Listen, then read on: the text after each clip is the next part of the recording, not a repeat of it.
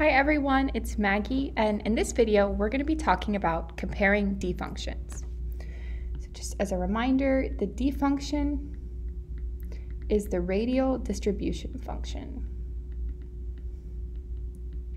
And this means that it tells us about the distribution of locations that the electron is located in a given atomic orbital.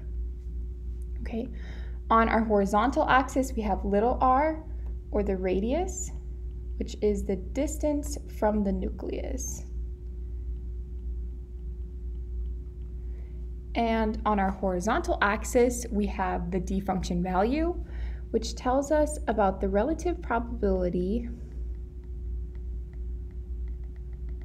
that the electron is located at a given distance, so at a given r.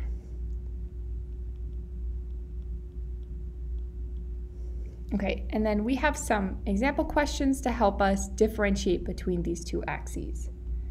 So the first question asks, which AO has a higher probability that its electron would be located x units away from the nucleus? So since we're going to be comparing probabilities, we need to compare values along the vertical axis. Okay, so the blue function at radius x has a value right here,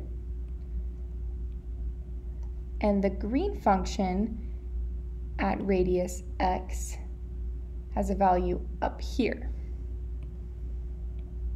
So if we're comparing these two values vertically, we can see that the green one has a higher relative probability. Okay. So the next question asks, which AO is, on average, located farther away from the nucleus? So if we're asked about distance from the nucleus, that means we're going to be comparing values along the horizontal axis. Okay, so the blue function has an average value of right around here, and our green function has an average value of right around here. So if we're comparing these two values horizontally, we can see that the green one is farther away, meaning that our green atomic orbital is on average located farther away from the nucleus.